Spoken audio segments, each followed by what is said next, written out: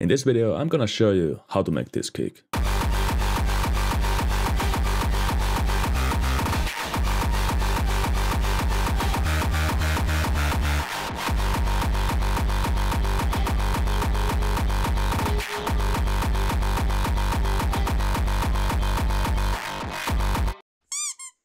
So this kick is made in Serum. It is right here with 2 automation clips and kind of lot of insert effects. Let's first of all turn off the insert effects and check out the Serum itself. I'm gonna remove the pacer for now. So this is the sound without effects. I'm just using a sine wave with pitch envelope and volume envelope, like so. In Frenchcore, I basically want to get this kind of rhythm going on. So this is the tail and the sub. The sub and the tail are both running through the same filter. The A oscillator is only going to the effects in here.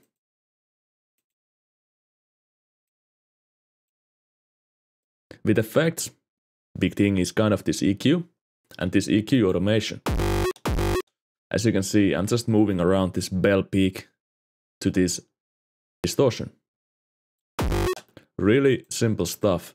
And I am using 5 voices of unison inside the oscillator B, but I turned the width all the way to 0. So we are not going to get any tail to our stereo field. That is basically the sound. This wavetable can be found from Biomorphic, and it is one of these single wavetables.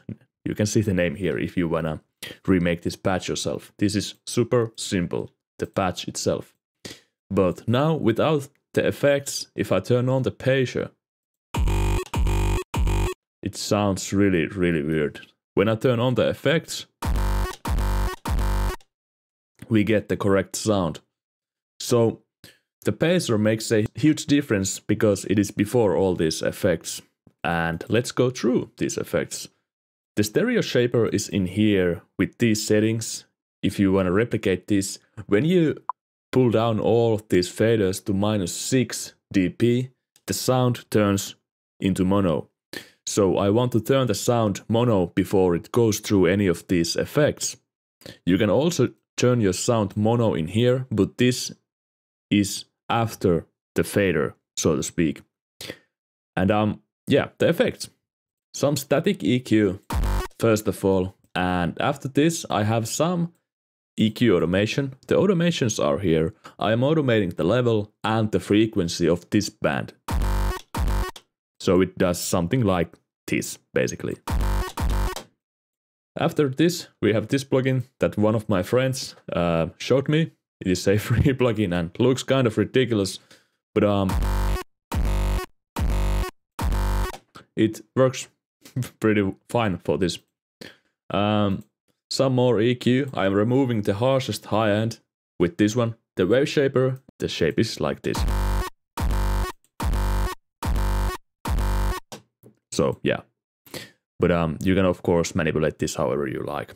And this preamp is pretty important with Waveshaper. At least in FL Studio, it makes a big difference.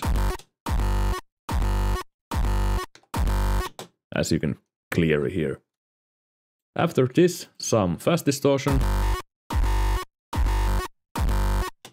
some mix EQ, removing some of the harshness from the sound. And after this is pretty important. I am using the multi-band mode in the trash unit within trash 2, but the high and the low bands are doing nothing. I'm only distorting the mid frequencies because they are pretty irritating if you listen the mids. And when we turn on the trash, it's much better. So I use this faulty section and this faulty transistor mode with low amount of mix. And that's my sound. Now I rendered it out, threw it into Nimble kick, did some little bit of tweaking, add a little bit of distortion with this kick effects thing.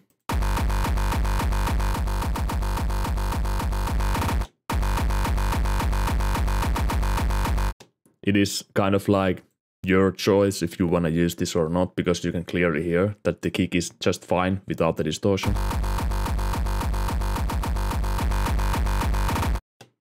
Somebody might like it without distortion, somebody might like it with the distortion.